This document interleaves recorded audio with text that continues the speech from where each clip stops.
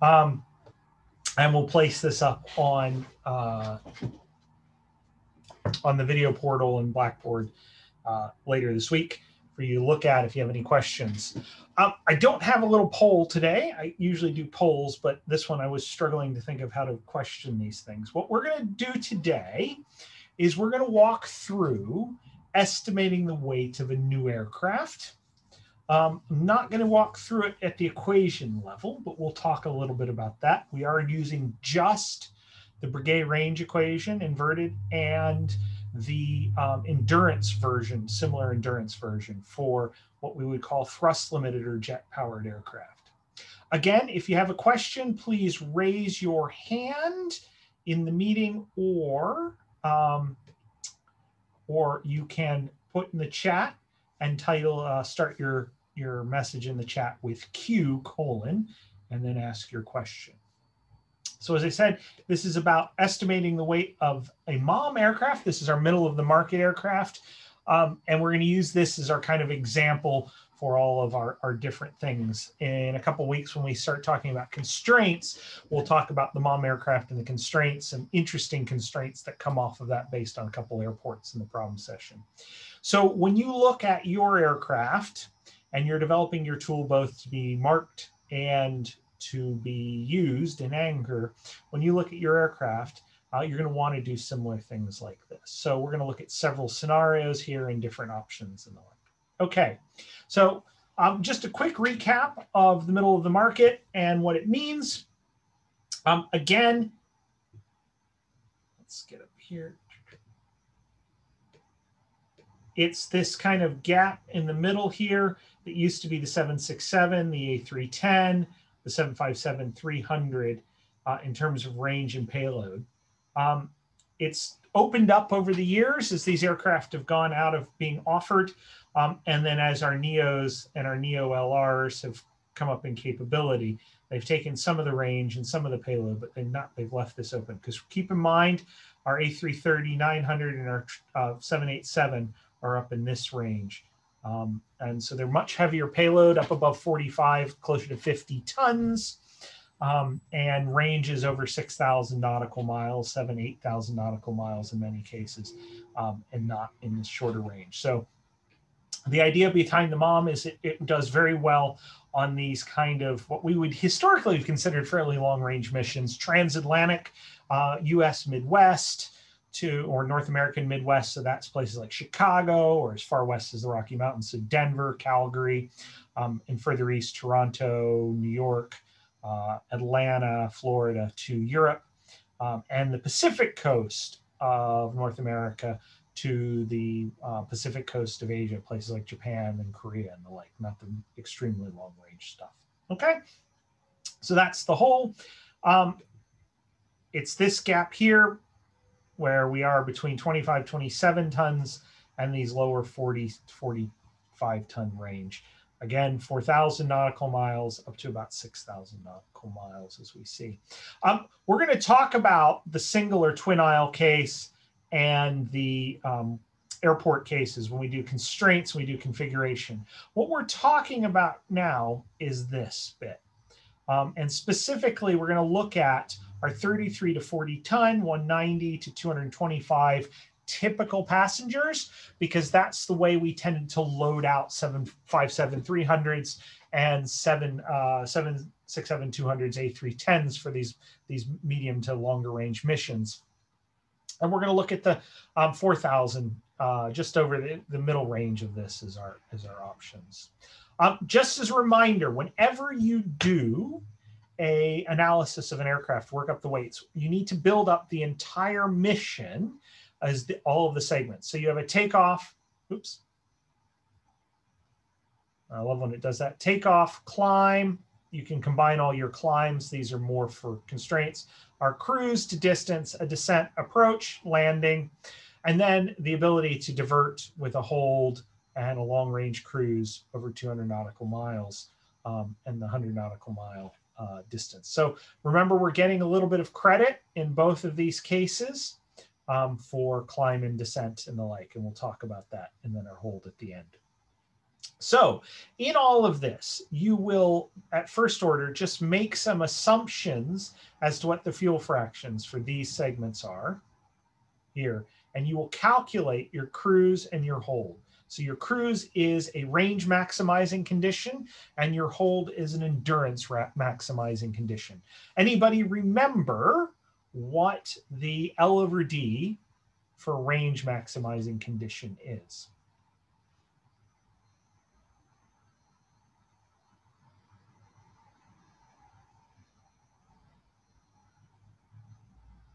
Don't all speak up at once. So remember, range maximizing condition for a thrust limited or jet aircraft is about 86.6% of L over D max. That's the L over D for that. And then for endurance maximizing, we want to operate at L over D max. So remember that when you're doing your calculations and the like in your spreadsheet. Okay, so what are the scenarios we're going to look at to show you how these things work and the changes and the outputs in payload range diagram? So we're going to look at 4 scenarios in this case, 1, 2, 3, and 4. What we have is our small short, our large short, our small long, and our large long. So what that is small and large are typical payload and maximum payload, and short and long are ranges. So for the short, we're talking 4,000 nautical mile range at this 190 and 225 passenger, and then the long ones are 5,500 nautical miles. Now, if you know anything about this, you'll know that this max payload is significantly more than that typical payload, because we're not going to be flying 4,000 nautical miles with our maximum payload. We don't do that. And we saw that back a few slides ago when we looked at the payload range here. This A321neo LR, while it does have a little bit more fuel, it carries substantially less payload than the A321neo to get that 4,300 nautical miles. So that's that trade you're making, is how much less payload you're carrying and the like. Okay. To give you an idea, we'll use these tech and mission values. So our aspect ratio on this aircraft will be 11. That's kind of state of the art now, A350 787 size. Now, the key to that, to fit it in an airport, is you're going to have to be creative. How do you create an aspect ratio of 11? Keep in mind the A320 series and the 737 series are in the high 9s, 9.4 to 9.7. How do you create a wing with that high aspect ratio and fit it in your airport? So if you're going to do an 11, you're going to have to be a bit more creative. And there are some technologies out there that are coming to maturation that would work for this. Our Oswald efficiency factor is about 0.8, which is what we're going to use. And then for the 2 different aircraft, we're going to use slightly different CD knots. And this is because our larger aircraft tend to have slightly lower CD knots than our smaller aircraft. We're stretching it a little bit longer, so our CD knot will come down a tiny bit. Because we're aiming it for these longer missions versus something like a short range within domestic mission, we'll go a little bit faster. We'll just do Mach 0.84. But that's up to you to choose and use a reference point. Our TSFC and cruise, because the larger aircraft, we tend to be able to put slightly larger, higher bypass ratio engines. So we'll see a slightly better TSFC. Again, it's up to you to figure that out. Our passenger and bag weight is about 80 and 20, so it's 100 kilograms per passenger. We have 2 engines. We're going to take a climb and descent credit on our main mission of 200 nautical miles and 100 nautical miles on our diversion. Our diversion distance is 200 nautical miles. We have a half-hour hold. The key thing to remember is you always have some amount of unusable fuel. So 5% of our total fuel volume, or 5% of whatever we need to burn for our mission, we need to add in unusable fuel. So we'll show you that in a second. And that's a key hard thing for people to remember and wrap around. So it's not add, a little bit here and there. It shows up in the weight segments. So these are some example segments, what you would see. So we build up from that mission chart. You have your warm up and taxi. Okay, I'll talk a little bit more about that in a second, Jason. We have takeoff, climb, and then cruise, descent, landing, taxi in. And that's our main mission, what we call our standard block. We have our hold, which you, by the way, you can put anywhere in this process. Our climb on our diversion cruise, our diversion landing, and then our reserve fuel. If it's not colored in a colored box, either red or blue. Those are numbers we just put in. So it's up to you what's the appropriate number. In the case of the test you're going to do to exercise to demonstrate the capability of your tool, we will give you these inputs before the tests start. So you will know what to use for those. And these are the ones we're using in this case. Okay, so Jason asks, what is climb/descent credit? So if we go back to our mission rules, when you take off and you climb and descend, you are burning some of that distance that you have to fly. So you're not cruising for that full 4,000 nautical miles or 5,500 nautical miles. Some of that is your climb and some of that is your descent. In reality, what we would want to do is we do a more sophisticated analysis, and based on what we would call unflying the mission, where you start at your landing and you work your way back up and that, we would figure out what our long range cruise altitude is and see what distance it takes to descend and to climb from and climb to that altitude. And for a long flight, you know, over 500 nautical miles, that comes out to be between 100 and 200 nautical miles in general. So we're just taking a simple 200 nautical mile credit. So what that means is that this long range cruise portion for a 4,000 nautical mile mission is only 3,800 nautical miles, and we're burning 200 nautical miles of fuel in our climb and descent. Okay. Next question, what does KIAS stand for? KIAS is, where is it on here? Oh yeah, decelerate to 250 knots KIAS. So K in this is knots.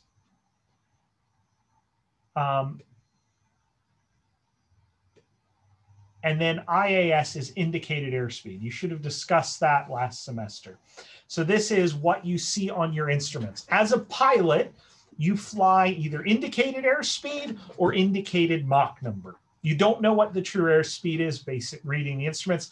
Our modern electronic flight decks will calculate our true airspeed, but that doesn't actually matter. As an aircraft, we want to fly at a constant dynamic pressure. That's the most efficient way to fly, is to hold our dynamic pressure the same, because that gives us the same CL for a given weight. And so we fly a constant dynamic pressure for a given weight, and so we fly 250 knots indicated.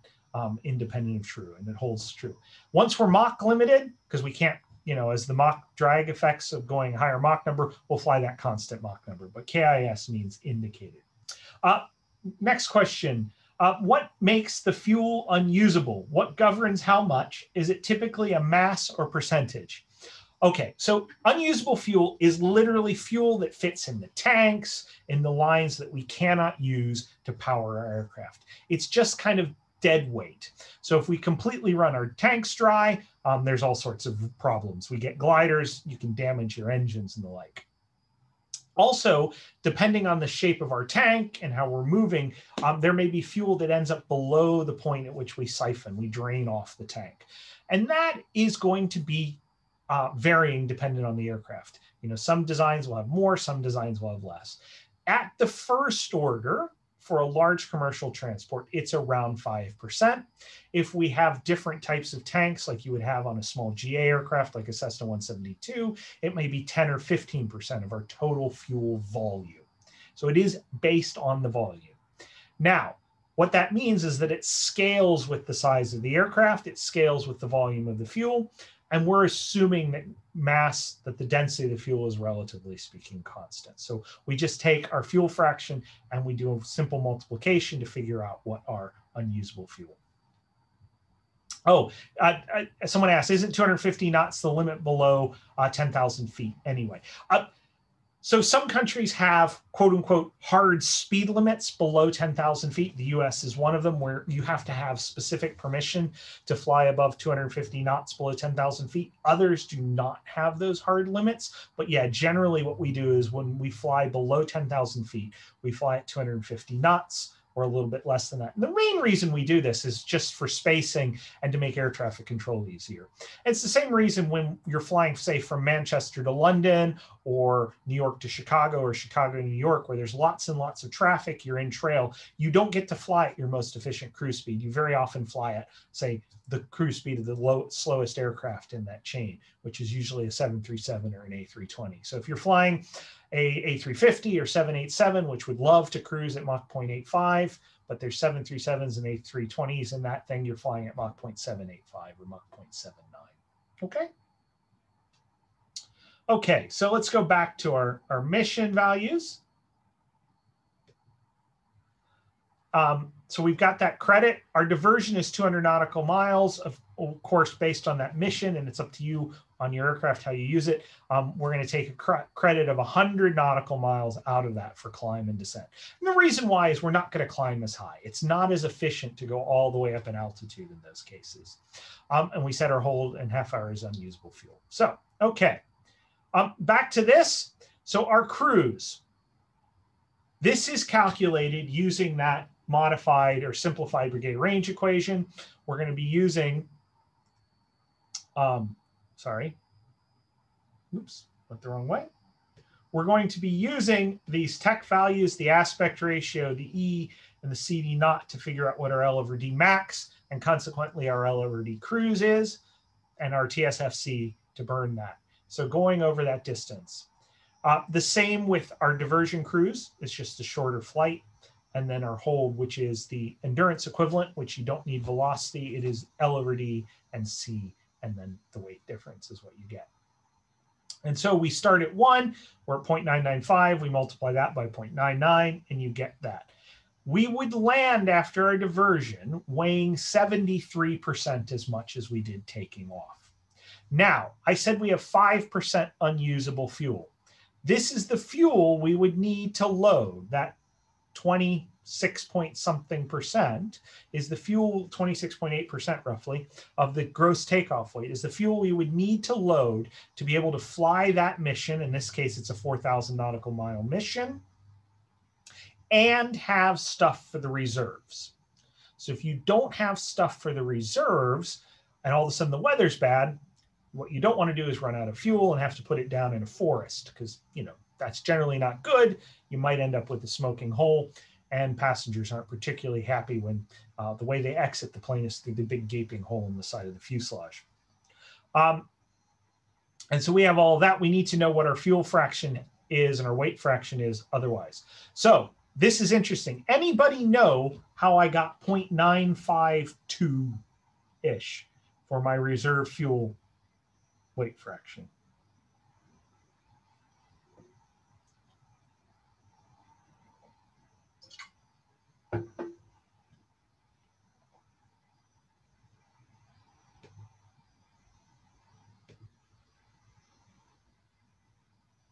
So I told you it's a 5% fuel, unusable fuel.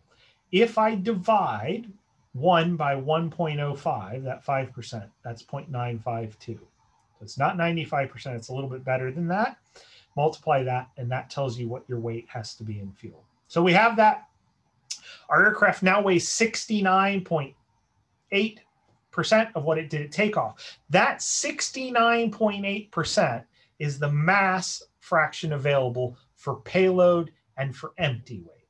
We can now estimate the WE over W naught, our empty weight fraction, based on a guess for a starting weight, and then put our payload in and calculate the mass of the aircraft. So what do these different aircraft for our different scenarios look like? Scenario 1, remember this is our 190 nominal passengers, 33 tons maximum payload to 4,000 nautical miles. Given that and those assumptions we had on our tech, we come out at about 91 tons. That was those weight fractions you saw just on the prior slide. Based on our regression that we're using and no special technology in our regression, our historical data, we know that we're estimating that of that 91 tons, about 44.5 tons is OEW. So a little bit under 50% of the max takeoff weight is going to be operational empty weight. So the rest of it is payload and fuel. So we have 27.5 tons of fuel in that mission, and we have 19 tons of payload. Now, if we back out based on this starting takeoff weight and trade fuel for payload, so you take off approximately 14 tons of fuel and put on 14 tons of payload, we get about 700 nautical miles. So it's not a particularly long-ranged aircraft at max payload.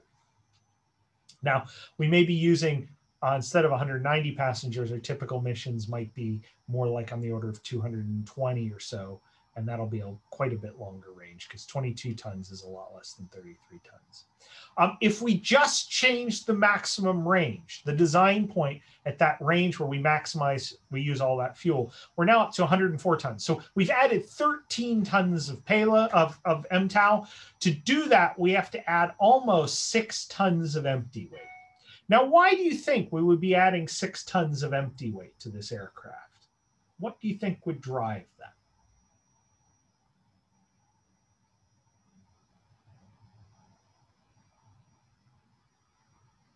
Yep, so we need larger fuel tanks and the like. In this case, we may be getting a larger wing. It just depends, just for efficiency. But in general, what we're doing is we'll be adding larger tanks. Remember, we're redesigning the aircraft. We're not bumping the range by finding new additional fuel. So we're redesigning the aircraft. Our weight of our fuel for that mission is now about 31 tons. So we're only carrying only carrying about 3,500 kilograms extra fuel. So we're getting a much bigger OEW. But our range at maximum payload, oh, sorry, this is not the, I screwed that up. This is our bigger aircraft. This is our 225 passenger aircraft. So that's why it's going up. And that's driving that weight up. But we're going a shorter distance. That trade in terms of efficiency and the engines and the like, we do get a little bit shorter range at our 40-ton payload. And then these are our 2 long-range options. So this is the map, that maps to that, and that maps to that. And you can see the increase in fuel to go that 5,500 nautical miles. So it is a trade. Now you'll notice we get a lot more fuel load to go the longer distance, the deltas, than they are for the shorter distance. And adding passengers. Remember, we burn fuel exponentially with range and only linearly with payload. So as our payload goes up, if we double our payload, we really only need to double roughly the size of the fuel. But if we double our range, we will more than double the amount of fuel we need to carry. Okay, but you'll see these longer range aircraft, they have a lot better short range things. And that's just because the aircraft's physically larger and we have more space for fuel. We have much more to trade. We're not just running a small trade there. There's a lot more fuel. So if I take off 14 tons of fuel, that's still 30 tons of fuel. I can get quite a good range out of that. If we look at it on a payload range diagram, you'll see that. So the red and blue lines here are our smaller aircraft. The brown and purple lines are our larger aircraft. And the only difference is just where we set these design points. Here, here, and here. And then we back it up. And as you can see, they have the same maximum payloads for the 2 types, but they just go a slightly different thing. Now, what I have done is I have assumed at this point that the fuel space available, the fuel volume available, is that which we need for that typical mission. In reality, that will never be the case. Your fuel volume is determined first order by how big your wings are. So once you size your wing, based on your takeoff and landing performance and like, you can estimate the amount of volume in the wing you need. Then, if you need more fuel for your basic mission, you can add fuselage tanks or later trim tanks in the tail that you use at takeoff. Cram fuel in. You can have extra cargo bay tanks like they used in the A321LR to get those extra range. You can always add more fuel to your system than you started off with. But that's just a good first order. And in some cases, you'll find when you look at real aircraft, this point is not on the knee. The actual fuel volume limit's further back, and we're well down on this fuel volume limited. And it's just there isn't more space to add fuel to the aircraft. So all you're doing is you're just taking off payload. And that's acceptable for certain missions in certain cases. Okay? Okay. So that brings us to the end of that example. It's pretty straightforward, simple example. Obviously, when we talk about constraints here in a couple weeks, we're going to have a longer session on this. Any questions on how to start your problem, your tool set for this?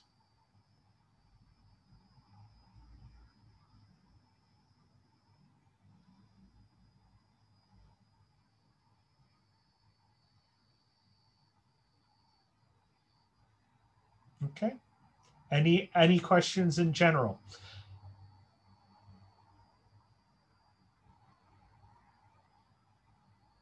Okay, guys. Well, if that's the case, I don't have anything else today. Oh, sorry, there is a question. Does our tool assume the initial figure for W0 fractions? So I'm not sure if you mean the initial figure in terms of,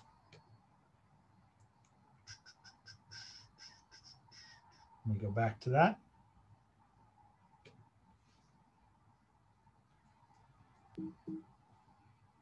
Are you talking about assuming these fractions here?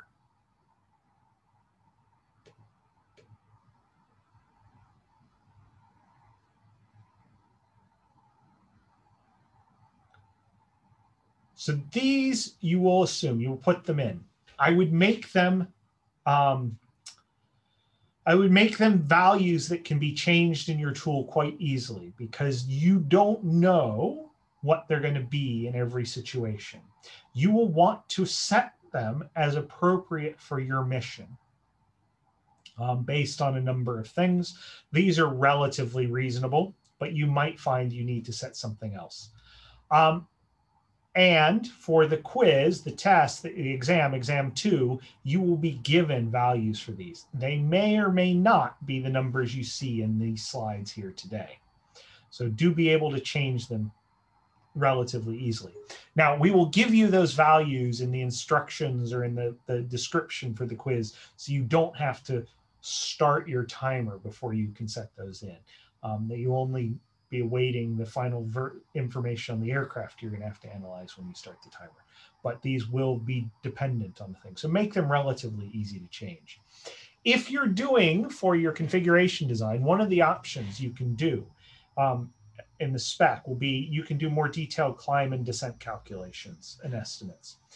That's by no means required. If you do it, it's a way to get higher marks on the configuration design for your aircraft based on calculating or iterating on how far you have to go and climb and all of that.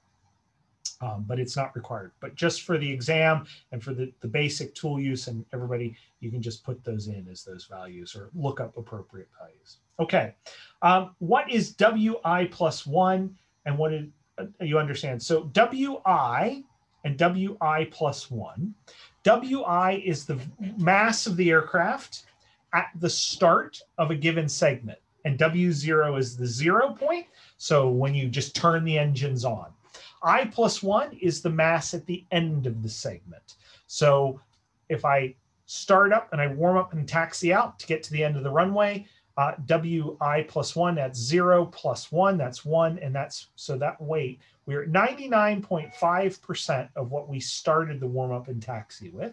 Then we take off. When we're done taking off, just into our initial climb, we're at 99% of what we finished the warm up and taxi. At the top of cruise, we're at 98% of what we were at after takeoff. And at the end of cruise, we're at 79% of where we were at the start of cruise. Okay. So you go 0, 1, 2, 3, all the way down to the end. Okay.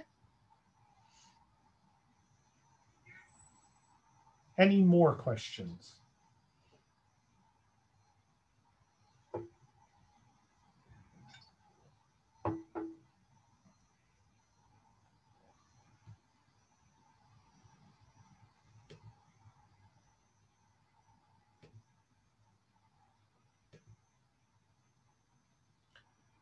Okay, folks, if we have no other questions, I'm going to say thank you very much for the day.